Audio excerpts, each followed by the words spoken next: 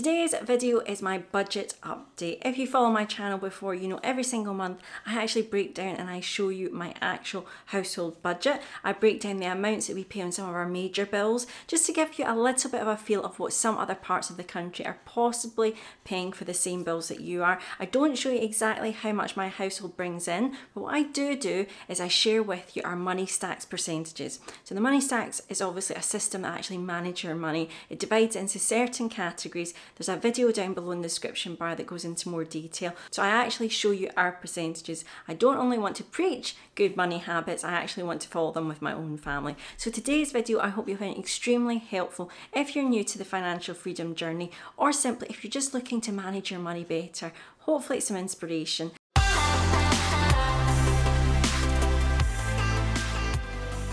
Hi there, welcome back to my channel today. My name is Jennifer from mamafurfur.com. I make videos all about personal finance, investing and success mindset in the UK. Today's video is that special monthly budget update that I shared with you. So I'm going to take you first of all to an overhead view of our actual bills, the main bills, so you can compare them with your own. These are no means the least amount that I would expect you to pay. These are just the general amounts for up here in Glasgow so you can compare. I'm then going to take you straight to the computer. I'll show you my AutoPilot Money System for our percentages, what we're actually saving, investing, how much actually I made as a side hustle this month as well. I wanted to share that with you. So that's all included in the spreadsheet part of the video. I also would recommend, if you fancy getting smarter with your budget, check out my budgeting course. It's 18 tutorials that will lead you through how to do a budget far better than I can explain on camera. And as always, mamafurfur.com has a wealth of resources. There's calculators there to work out savings, investments, whole bunch of stuff. Check out mamafurfur.com as well. So if you pick up a copy of my AutoPilot spreadsheet, this is what it looks like effectively. This is the budget part, and obviously I've talked about there's different other spreadsheet tabs in there. There's how to pay off debt, how to work towards sinking funds, but I'm going to actually show you, these are just specimen amounts that I'm showing you on screen right now. I'm going to actually show you our families for the majority of bills. I'll show you on the spreadsheet and talk you through them quickly. So let me talk you through some of these bills then that we have in our household. So obviously I've not put in what our salary amounts are, so the spreadsheet will not calculate actually the percentages. That's why I'm not showing you that part of the screen. But essentially our mortgage has a payment of £613.42 at the moment. I then overpay 10%. It's my 10% rule. Any debt, which at the moment we just have our home as our debt, any debt I pay 10% extra every single month. The reason being that slight increase of £60 we commit to means our mortgage will naturally be shorter as well. Roughly we're taking off 3.5 years off of our 25-year mortgage. So for me it makes absolute sense to sacrifice that £62 extra to get the benefit in the long run. We'll also see our council tax up here in Scotland. We are at £207 for 10 months. We actually include our water rate and things like that included in there. You know, there's the pickups for your garbage and things like that. So it's all there in one fee up here in Scotland. It is quite a lot of money obviously every month, but there's no way to negotiate that. We're stuck with that amount because of the type of house we live in, the area, that's the monthly amount. Then our gas and electricity, we are actually £102 combined for those. So at the moment I'm investigating actually switching. I think we can get that a lot cheaper, maybe a couple of pounds, maybe even £10–20 if I really try. So I'm going to make sure I do a comparison soon to see even if we could get it much cheaper. We have a factors fee, so because we live in new builds we pay for the communal ground as well, so that's non-negotiable. That's part of our title deeds. £13 a month we have to pay. The next things I've noted on our optional monthly lifestyle, so these are things that we could absolutely get rid of, but for us there's a joy factor there, and if I was really wanting to make ends as tight as possible we would sacrifice those. But for us we have a bank fee of £17 a month. That actually pays for the account that we have, but because we get the benefits of mobile phone insurance, there's travel insurance, there's AA cover as well, I worked out it was far cheaper to give them that money than to get those separately as we needed them in life.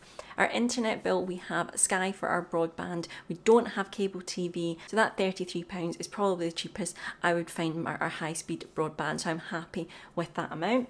We then have various things to do with actually our internet managing. So we've got a couple of hosting services that I pay for that actually allow me to do my business work. I include it in our household because just in case there was no guarantees on my business making money. And then we have Spotify. So Spotify is our luxury item. We always listen to music in the house. house, and so that £9.99 allows one of us to be listening to streaming music. It could absolutely go away, but the amount of time that we're listening to music, I'm in the gym listening to stuff, it's a little bit of luxury with our money. So the main things to know, I've got my Vanguard minimum amount, that's our investment ISA of £100. I put that up to our 10% every single month. I put the money on top, but I allow it just to be that £100 minimum amount, just in case anything should happen. If there's an emergency and I suddenly need cash, that £100 is the minimum amount for my investment ISA every single month. I haven't put in our savings amount because that's obviously part of my household budget, so I don't like to show that, but just in case people get worried that they can't achieve a similar amount of money, it doesn't matter. It's what we do with our money that counts. Then you can see we've got 2 mobile phones, so our contracts are actually just SIM only. They're the cheapest that I have found, so I'm happy with that for the amount of data, amount of calls. And then our food and our petrol money. Food money is £350, which is a good amount. I'll include the cats. We've got 2 rescue cats in that as well, so their food, their kind of livelihood as well, in terms of maybe the cat littering and things like that, is all taken care of. And then petrol's £150. Now that used to be a huge amount of money. My husband was doing a lot of travelling every week, so was I. But £150 is actually probably overkill. Might actually be closer to £120. So eventually I'd like to see that money drop as well. So as I said, these are just amounts to give you a flavour of what my family is spending. We do not have any debt, so we're not paying any debt payments. It's taken us a while to get to that stage, so it is totally possible. And the mortgage is actually our main focus goal. I really want to see how much I can throw at our mortgage. Plus we've also got goals to have holidays throughout the year, to travel, so that's all taken care of with our long-term savings pots, with our fund money. So there's always money that allows different life factors to be in there. And finally, the last thing I didn't mention was the only insurance that we have. So at the moment we have pet insurance for our 2 cats who are getting a little bit older, and it allows me to cover for those expenses when we need it. I've tried to find cheaper, but actually the benefits there, it's healthcare. And actually saying that, I have some benefits with my company that I work for. We have private healthcare as part of my wage, so I sacrifice before tax a part of my portion of my salary for private healthcare as well. So I know that we're taken care of, the cats are taken care of, everyone is safe as far as I can make it. So I hope that's allowed you a little bit of insight into our budget. Now I'm going to break down our money stacks percentages. So let's break down our budget for you. As I said, I'm going to talk you through our money stacks percentages that we achieved in this month. You will know if you follow my budget updates.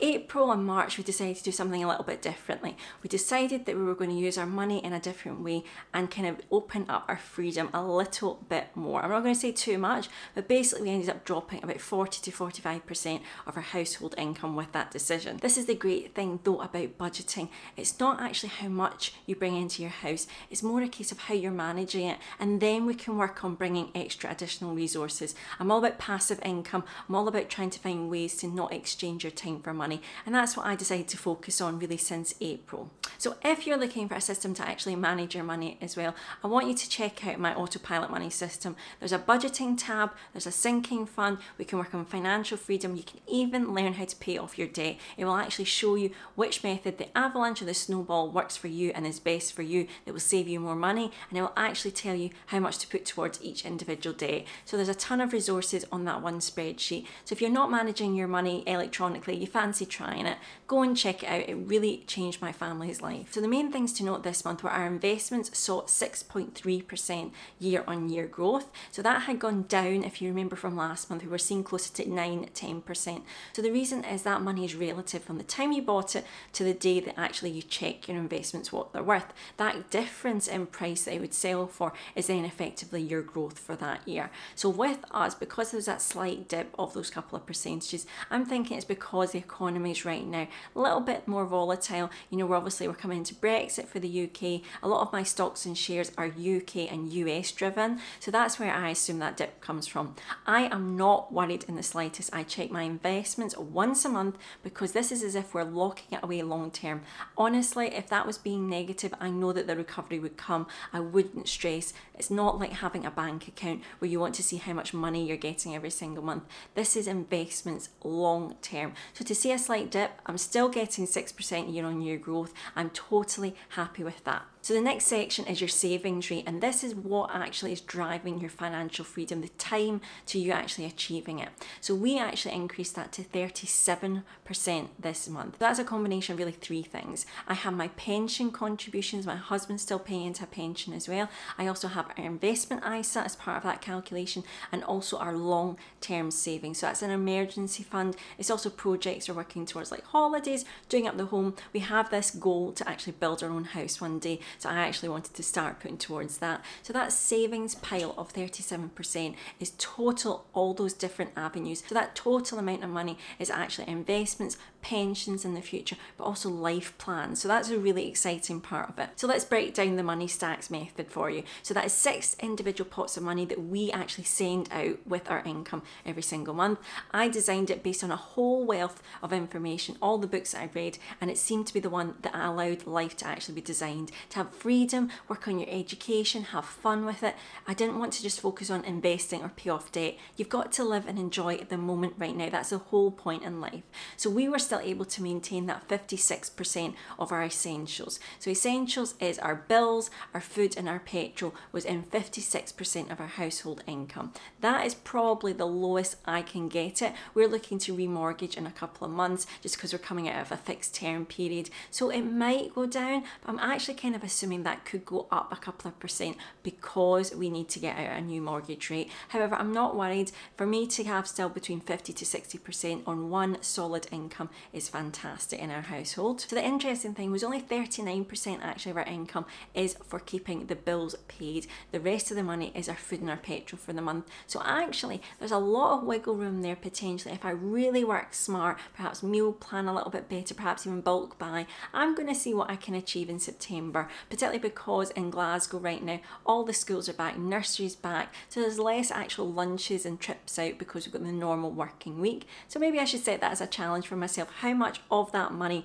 that's normally food and petrol can I put into our savings next month? Our fund money and our long-term savings saved at 12%, same as last month. It's a good solid amount, and actually there's a lot of flexibility within that amount for us to do days out, and to actually, we're going to probably go to London a couple of times in the next month ahead just to see family and things like that. So that money will allow us to do that quite comfortably. The next two pots of money are our giving money and also our education money. So these are at 5% still. It's a good amount for us. I'm comfortable. I would love to see those amounts go up though, and that's maybe where I'll need to get a bit smarter with perhaps some of the other funds, so that maybe we've got less fund money but it's going into education. So you know I'm hugely a big fan of personal development. We pay for classes for our oldest boy, goes to swimming, he goes to different activity groups. My husband's doing some certificates right now, postgraduate level. I want to still do e-courses, a couple of seminars coming up I want to go to as well. So that money is dedicated to our learning process. And finally, 10% is always consistently sent to our financial freedom money. So that's effectively our investment fund. So that 10% I always buy index linked funds with. I send it off the start of the month. It comes out before any bills as well. First of the month it goes out to work on that financial freedom stack. Now 10% means that we could achieve financial freedom within roughly 50 years. However, because we're actually doing those multiple sources of savings up to 37%, I know it's going to be far quicker. I'm ideally hoping within the next 10 to 15 years. Finally, I wanted to share with you a little glimpse about side hustles. So you know I preach that everyone should have a side hustle if you can. Doesn't matter what you do or for how much you earn, it's always wonderful to have that little pocket of money that you are not exchanging time for, or that you're actually using your skill set outside of your day job to bring more money into your household. For me, the month of August was actually my most successful month. Slowly been increasing with the YouTube channel. I actually had the exposure of being named YouTube Creator on the Rise by YouTube UK. So that meant for one whole day YouTube basically promoted me to every user. So a fantastic opportunity, and that actually allowed my revenue from YouTube to bump up slightly. So overall I actually gave myself a 28% pay rise purely from my side hustles. So I have e-courses, I have books, I have my spreadsheet, I have YouTube, I have different ways that actually allow multiple income sources to our family. So my goal is every month to see that slowly increase. No pressure, don't know where it's going to take us, but certainly having that extra money that then I fire back into my money stacks method, send it to investment, send it to savings, all these wonderful pockets of money. It just gives you that sense of freedom. I'd love to see that continually grow for us.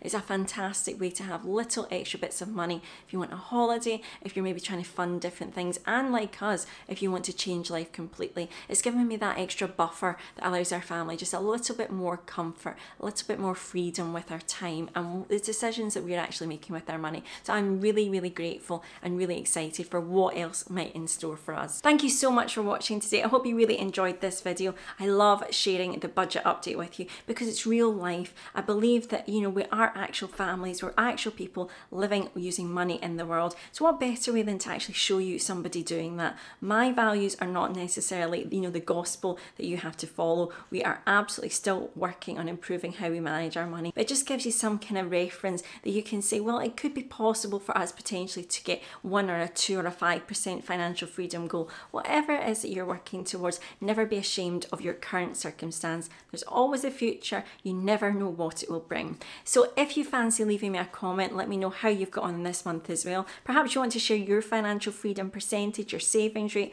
whatever you fancy. Leave me also a comment if you've got any titles of videos you would love to see me cover. I'd love to do that next month ahead as well. Thank you so much for watching. I'll see you very soon.